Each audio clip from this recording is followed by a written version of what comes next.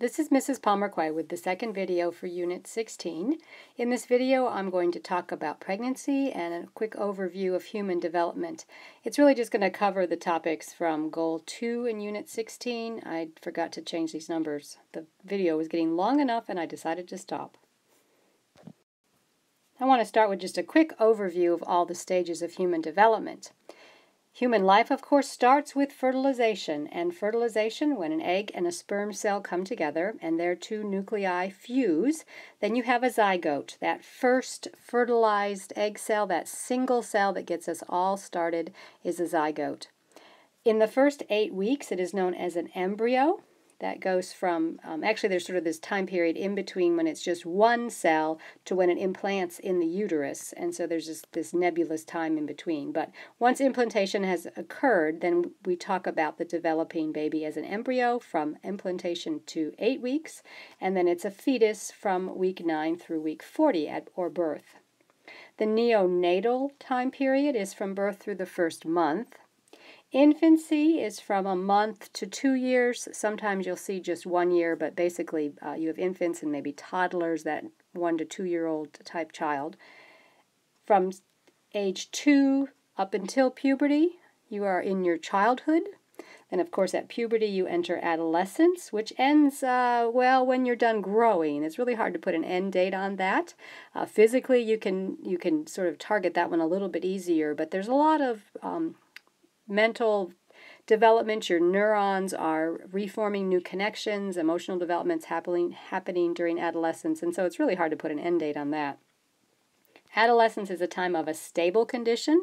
Really, things are not changing for many, many years. Some degeneration starting to happen in body systems, but pretty much you just sort of are what you are through adulthood. And then senescence is when you reach old age until the point of death, the end of the lifespan. Pregnancy, of course, is determined by the presence of a developing embryo. You can't be a little bit pregnant. You're either pregnant or not pregnant. Pregnancy in humans lasts 40 weeks, so that's not really 9 months. It's getting kind of close to 10 months. And it's divided into 3 trimesters of 3 months each. We're not really going to go through the details of each of these trimesters in this video. There's just way too much material to cover. But just realize that if you are pregnant at some point, or if you as a man are married to someone who is pregnant, all of the information is organized around the trimesters. Pregnancy is regulated by hormones both from the mother and the developing embryo and the placenta, so it's a combination of effects here working together. Let's start with fertilization, because that's where we need to get going if we're going to trace human development. You need, of course, an oocyte, a mature oocyte from the mother, and mature sperm cells from the father.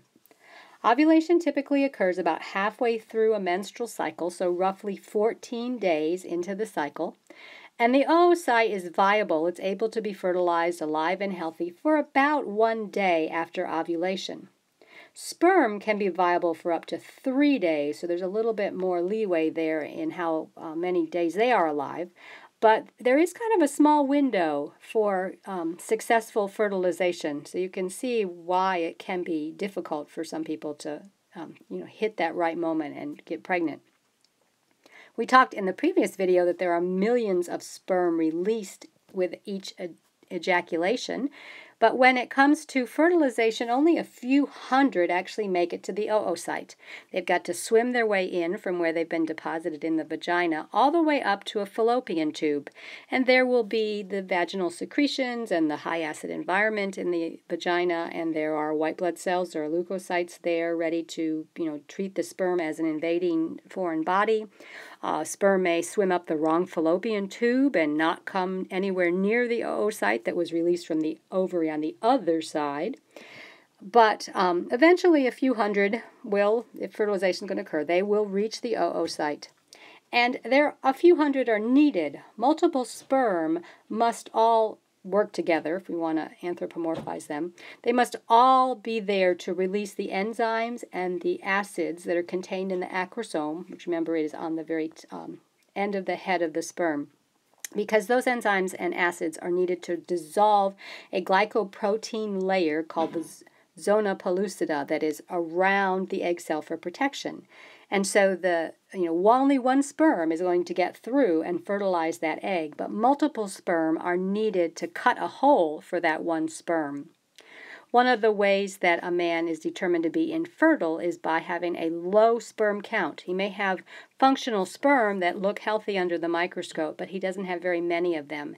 And this particular step in having to have enough sperm reach the egg to cut a hole through the zona pellucida would be the reason that he would be designated as infertile, that he doesn't have enough sperm so that the percentages of who will survive all the way to into the fallopian tube are too low.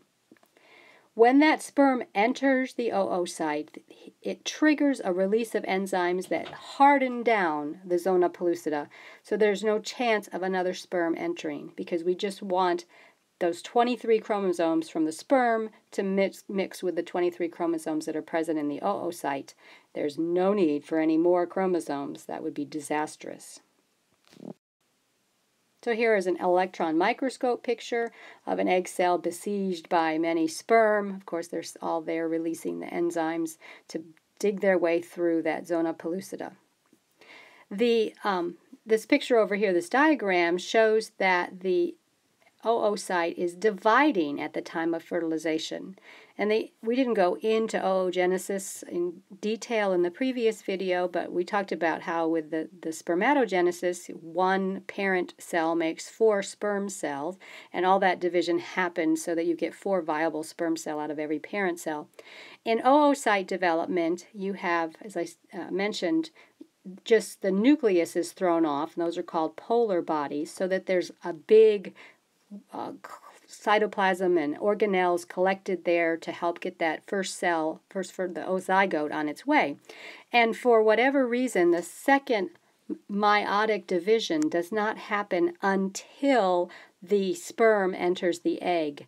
The chromosomes are all lined up in metaphase right down the middle of the oocyte, and they are sitting there waiting for that sperm to enter. So here our sperm is penetrating the cell membrane, and it triggers anaphase, it triggers these chromosomes being pulled apart, and one of these bunches is going to turn into a second polar body, which will just be tossed out and allowed to decay, and the other one will be the nucleus then of the oocyte that will fuse to the nucleus from the sperm and create the zygote.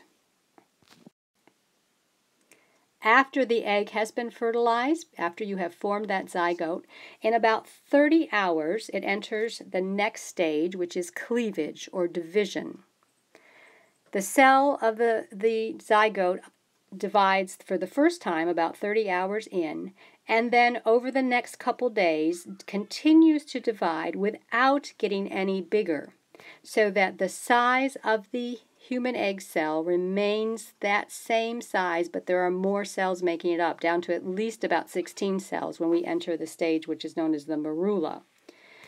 Keeping the not having growth occur causes a greater surface area to volume ratio to develop, because smaller items have more surface area per their internal volume. And the surface area is important because that's where nutrients will pass into the cell, so that for any one cell there is a limit to how big it will get, because there has to be enough surface area for enough diffusion to happen across the cell membrane. But the other way, the smaller a cell is, the greater the surface area and compared to its volume. Of course, you have to have enough volume to have the organelles inside, but the way that our body has been designed with these zygotes, we can do quite a bit of division without losing the viability of the organelles. And so you have this rapid division over the course of a couple days to form this solid ball of cells called a morula. And then the cells then rearrange themselves to form a hollow ball, which is called a blastocyst. And in that blastocyst, there is an outer layer of cells, also called the tropoblast, and an inner cell mass. And this inner cell mass is what will become the embryo. These are the cells that will become the person. And they are the embryonic stem cells. When you hear about stem cell research and wanting to use embryonic stem cells to perhaps heal other diseases, these are the cells that they're talking about, the ones that are not differentiated yet into an embryo, but they are the ones that will become an embryo. So here's just a picture to show that. We don't have the egg cell nucleus in metaphase in this particular diagram, but we're showing the two nuclei here fusing together, and then it's dividing to this morula, which is at least 16 cells, but it can be 100. It's just a solid mass of cells. And then, of course, it's going to be slightly bigger once it gets to the blastocyst. They've kept all of these about the same size. But as the cells sort of rearrange and push out, we have this empty cavity in the middle with a layer of cells around the outside, the trophoblast, and then this inner cell layer that's going to become the embryo. The next major step that happens is implantation. Fertilization and cleavage happen in the fallopian tube over a course of several days. Implantation occurs in the uterus, and it occurs about a week, about 7 days after fertilization. If fertilization happens on day 14, then we're talking about day 21 in the 28-day cycle. So it's before a woman would be anticipating the start of her next period. That's when actual implantation is going to occur. The blastocyst burrows its way into the endometrium, which, if you remember, at this point in the cycle has been nourished by progesterone released by the corpus luteum. That is what develops in the ovary after the ovulation has occurred, after the egg cell has been released. And so you've got the richly supplied with blood vessels and nutrients functional layer of the endometrium in the uterus, and the blastocyst is basically going to eat its way in by releasing digestive enzymes. It's going to, go underground, actually embed itself right in that lining. By doing that, it will break the ends of the blood vessels, the capillaries, and form little spaces, which are lacunae. We've seen that before as a general term for spaces, that then become sort of blood-filled cavities that will be surrounding the blastocyst and provide nutrients and removing waste by diffusion across the cell membranes of the many cells in the trophoblast. The trophoblast also secretes human chorionic gonadotropin, which is a hormone that helps form the placenta, and it keeps the lining present in the uterus. It will trigger the corpus luteum to continue to secrete progesterone, which is the hormone that keeps the uterus lining attached. So here's a diagram to go with this. We've got our egg released over here from the ovary. Fertilization occurs in this fallopian tube. This zygote drifts its way down, slowly dividing over the course of several days. We get to our morula, or ball of cells, and then that starts to create sort of a hollow-filled blastocyst that will implant here right in the uterine lining, and you can see it goes right underground all the way in. Over here on the right we have an actual microscope slide of that same setup, so you can see the blastocyst inside the uterine lining. There are many hormones involved in keeping a pregnancy going. I just mentioned human chorionic gonadotropin, HCG. That's the hormone that is tested for in the home pregnancy tests. And it is secreted by the trophoblast cells, and it works first to maintain the corpus luteum to keep the progesterone levels high. The placenta, after it is formed, and it takes several weeks to get the placenta organized, but it also then is going to secrete estrogens and progesterone, taking over from what's happening with the corpus luteum. And so first the ovary provides the hormones as triggered by the embryo itself, by the trophoblast cells that are part of that fertilized beginning embryo, and then the placenta takes over that. The estrogens and progesterone are involved in keeping the uterine lining healthy, also keeping FSH and LH from being released, so there'll be no triggering of any more ovulation going on. The ovaries are just going to rest, no follicles are going to develop. They inhibit uterine contractions. Normally, the uterine contracts even when you're not in labor. There's just sort of little twitches and such, and so this is going to be toned down by progesterone and various estrogens, and then just cause enlargement of the breasts as part of the preparation for the coming baby. There are some charts showing these hormones working together. So this first one is showing that we have this big peak of HCG, and then it will go down as the trophoblast transfers itself into becoming part of the chorion and then the placenta. We'll get to that. And then a slow building of estrogens and progesterones. These are coming from the placenta, which you can see over here. This ovarian cycle of progesterone is what would be supplied by the corpus luteum as triggered by HCG, and then placental progesterone would be what would be provided for the rest of the pregnancy until you get to the point of labor at the end. Other hormones that also are produced during pregnancy include relaxin, which is important for keeping the uterus relaxed, but it also relaxes ligaments, and so excuse me, there needs to be, the pelvic girdle needs to be able to stretch a little bit to allow the baby to be born, and so you want those ligaments to be loose, and the pubic symphysis is one of the places where the relaxin hormone seeks to cause that fibrous cartilage in between and the ligaments that are holding those parts of the bone together to just be able to give a little bit. It also sometimes causes then that give to stick around. Some women find that after they've had a baby, their hips are just a little bit wider than before because they just don't reset all the way. Relaxin's also involved in increasing the blood flow because you do need to have more blood when you are pregnant in order to maintain the higher metabolism and the waste product and nutrient supply to the baby.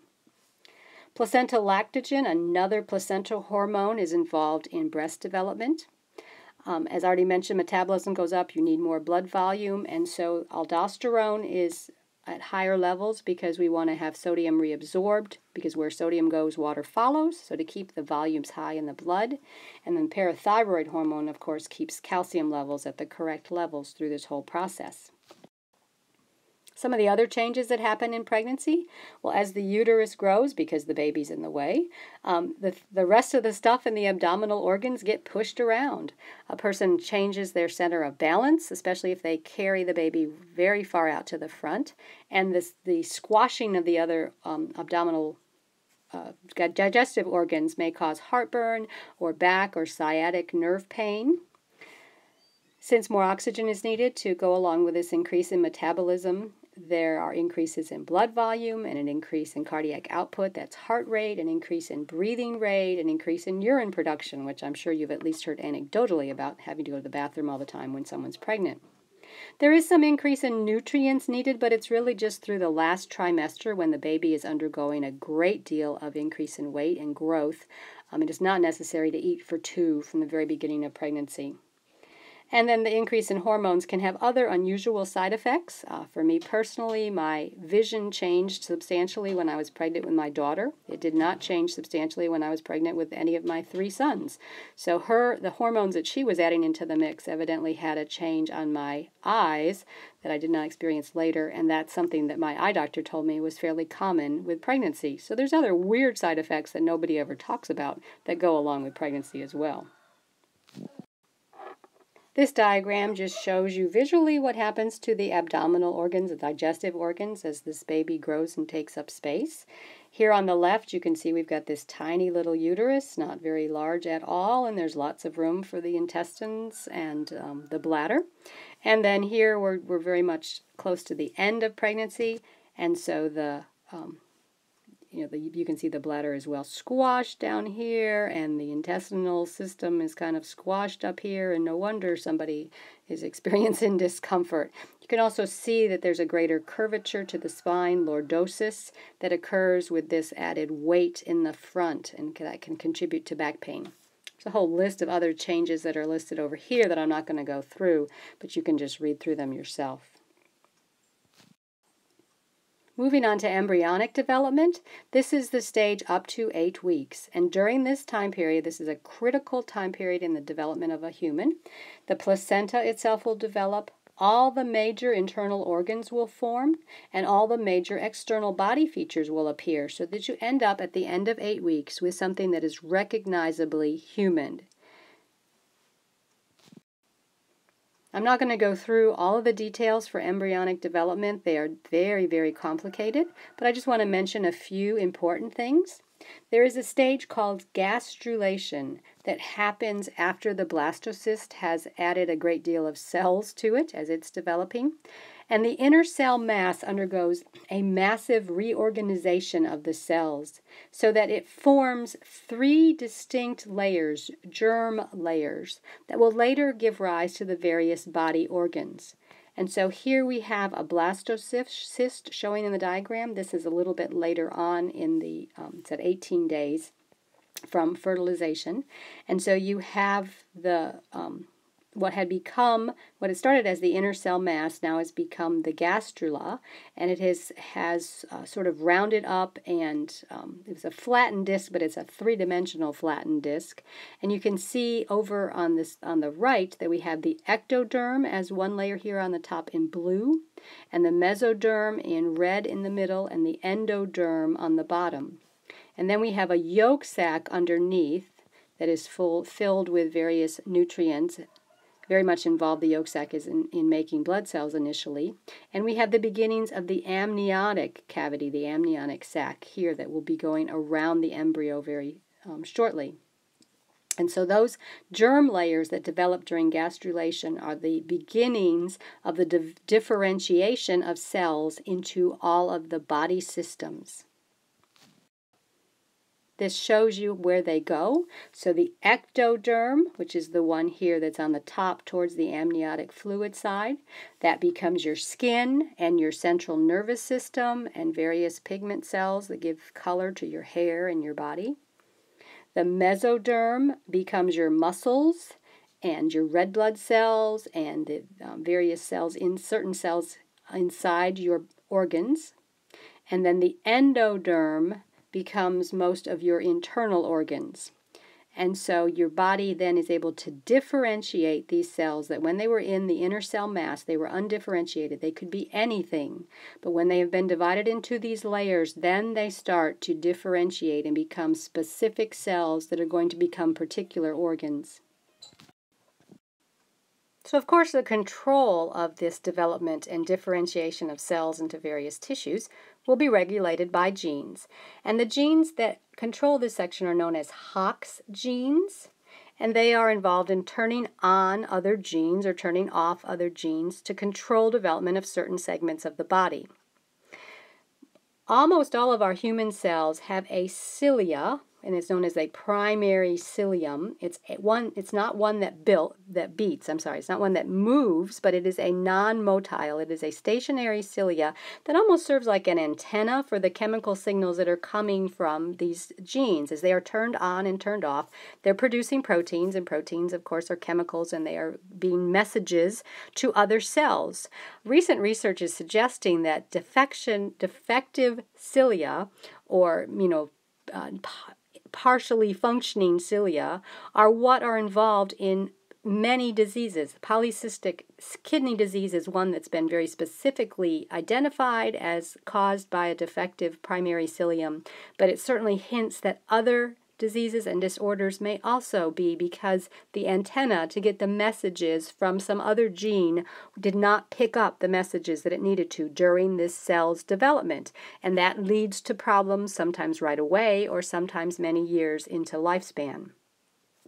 As the body is shaped and develops through the embryonic period, both cell growth, increasing in cells in number and size, and cell death, apoptosis, is used to shape the body. So for example, your hands start off in a very webbed form, and the cells that were in between the fingers, they will die, allowing those fingers to be free.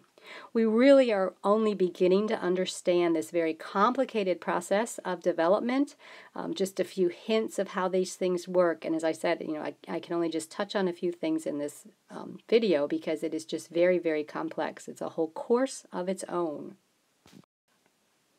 This slide shows the various stages of embryonic development. The Carnegie stages is a system of identifying how mature an embryo is, and so the numbers are not related to the actual weeks or days. You'd have to look below to see. Here we've got our 8-week-old fetus or embryo at 56 days, and it's a Carnegie stage 23. So you can just see how the various body parts develop. Some things are very clear. You can see this heart here in the middle of this particular embryo very easily. You can see, eyes coming up very clearly from about stage 18 on.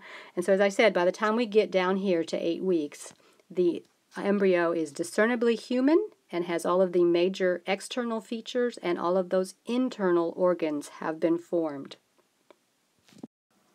There are 4 membranes that are involved in the developing embryo. I've already mentioned the yolk sac in the previous slide, and the yolk sac is involved in forming blood cells in the early stages of development, and eventually will contribute to the sex cells. The allantois is another membrane that is involved in getting those early blood cells starting, and it gives rise to the umbilical arteries and vein, and eventually goes on to form part of the bladder. The other 2 membranes stick around for the entire pregnancy and are much more important overall, the chorion and the amnion, so I'm going to be talking about those with individual slides. So this diagram lets you see these various membranes, and we'll just start with the large one here, so that the amnion, or the amniotic sac, is all the way around the embryo here. You can see what's left of the yolk sac in yellow, just like an egg yolk. The allantois is not visible on this large one. We do see have it indicated over here as part of the umbilical cord as it is forming. And then the chorion, you can see labeled here the villi, we'll get to those, are what really are attaching into the maternal uterine wall. But the chorion then becomes this larger membrane around the embryo. And eventually, as the embryo grows, the amnion and the chorion, at least on this side, away from the attachment to the uterine wall, they will fuse. So at the end point, they are together. So the placenta. When the tropoblast burrows its way into the endometrium, you have a second layer of cells forming. The tropoblast is one layer of cells, and a second layer form, and they develop into chorionic villi, which are just like the villi that we've seen in the intestinal system, except they tend to be a little more branched. And so you've got folds of cell membrane that are going into that nutrient, blood vessel-rich endometrium lining. Inside this villi, as the embryo develops, you have arteries and veins, so that as materials diffuse across the membrane, then they can be picked up by the blood system of the developing embryo. The placental membrane surrounds each of the edges of this villi, of any individual villi, so you've got a membrane around all of these, so that the blood that's out here around the outside of the villi, which is coming from the maternal side, is not mixing directly with the embryonic blood. There is, a membrane in the way, so the substances are exchanged across this membrane. Initially, the chorionic membrane is all the way around the blastocyst because, as I showed you earlier, it burrows all the way down and buries itself in the uterine endometrium. But there will come a point of time when the embryonic system is too big, and so the chorion is going to push out from the endometrium and only end up connecting on one side through the placenta itself. And so it's no longer connected on the far side, as I showed in the previous picture. Here's a picture of a full-term baby, pretty much, and so we have our placenta here. This is where the connection has stayed. The placenta has grown and developed as the embryo has, so when the chorion then breaks its way through the endometrium, there are enough connections left on the near side that the attachment is good. There are some drawings here of the placenta, what it looks like from the baby's side, coming down the umbilical cord and into the various arteries and veins on this side of the placenta. And then this is the other side. This is where it is attaching into the uterine lining. And so down below I've got some actual pictures of real placenta. Not very appetizing, I know, but a very, very important structure that is built by the embryo so that nutrients from the mother can be brought into the embryonic system and supply everything it needs to grow. The amnion is that other key membrane, and this one starts off surrounding the embryo, and it is shows up at about the second week of development. It is filled with a fluid known as amniotic fluid, and this provides a waterbed for the embryo, a warm waterbed that is provides for freedom of movement and lubrication of various body parts as they develop, and some protection against jarring or bouncing around if the mother happens to, move quickly. The amniotic fluid is cleansed by the maternal system, so it's not stationary. It doesn't, it's not unchanged in there. And as the baby grows, during about the 4th month and following, the fetus will actually practice swallowing and challenge its digestive system by taking in some amniotic fluid regularly and then urinating it out. So that, of course, this is all going to be cleansed by the maternal system, but the digestive system is functioning, is kind of practicing its way as the baby swallows the amniotic fluid, which is mostly water with a few ions, and passes it through. Teratogens are substances that interfere with development and cause birth defects. These are things that are not part of a genetic makeup, but they're from the outside. The embryonic stage of development, those first 8 weeks, is the most critical period of time for the whole development of the whole individual because everything is being put together at that point. There are other body parts and organs that have their own specific critical periods that may be more or less than that first 8 weeks. And various chemicals or drugs, both prescribed and over-the-counter, or infectious agents like viruses or radiation from X-rays or other medical tests, can all cause birth defects. And where in the development of the individual the teratogen occurs will determine what sort of birth defects happen. This chart just gives you an idea of where some of those critical time periods are. So your darker purple ones are a more critical time period, and the lighter purple is, yes, it's still going to have some effect, but not quite so drastic. So, of course, your central nervous system, your brain, is developing the entire time of gestation, and so any teratogen can have an effect. It can have effect during any part of that time period. But the heart or the arm, for example, it's done being developed at this point. So anything that would happen later on, say, week 12 or something, may not affect those particular organs because they have finished their developing. Some of the common things that are causing birth defects in the past or still present.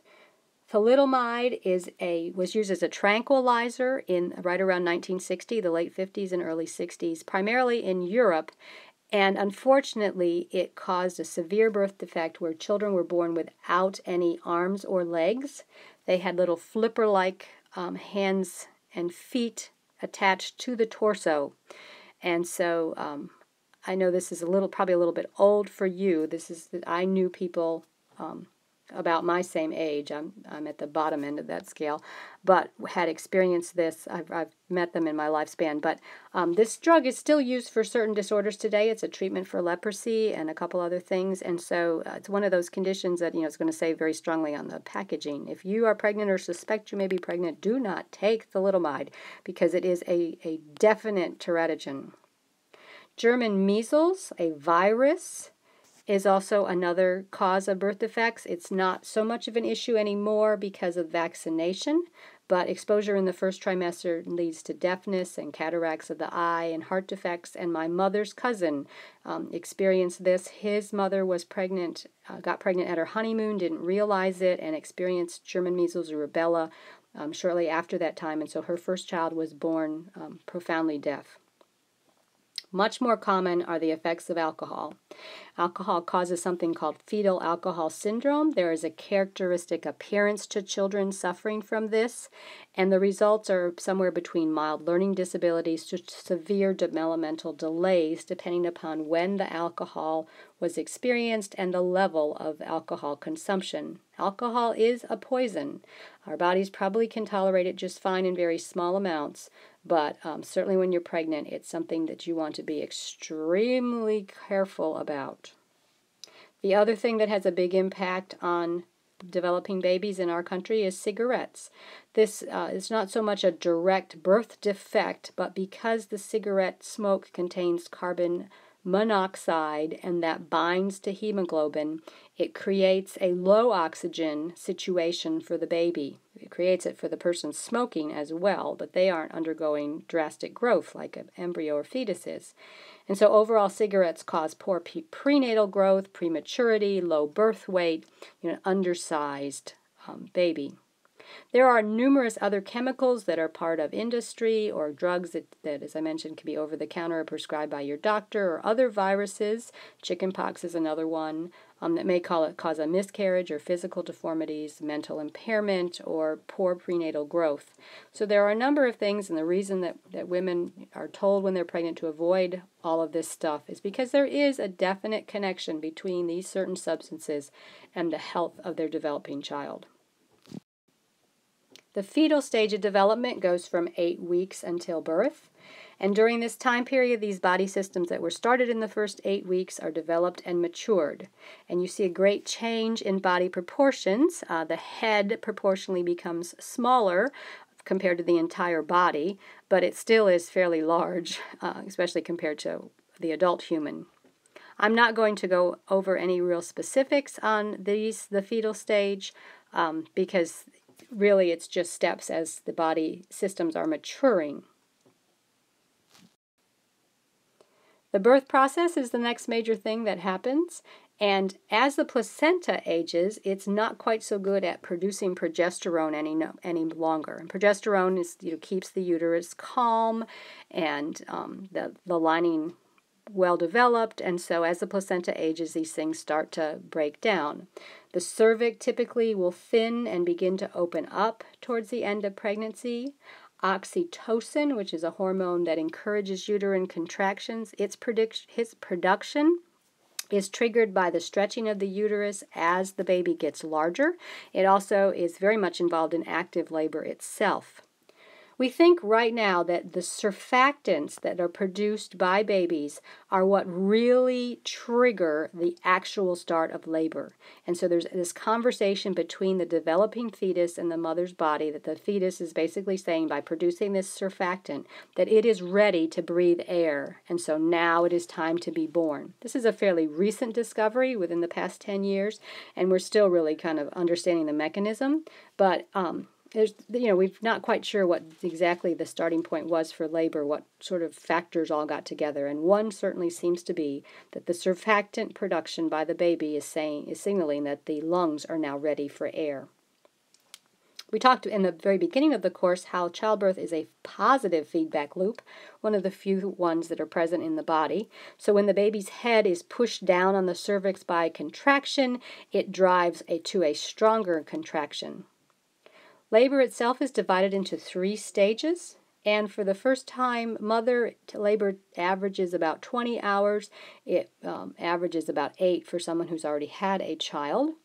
The first stage involves the dilation of the cervix. It has to go from being a closed opening, the door is shut during most of a woman's life, and certainly during most of pregnancy.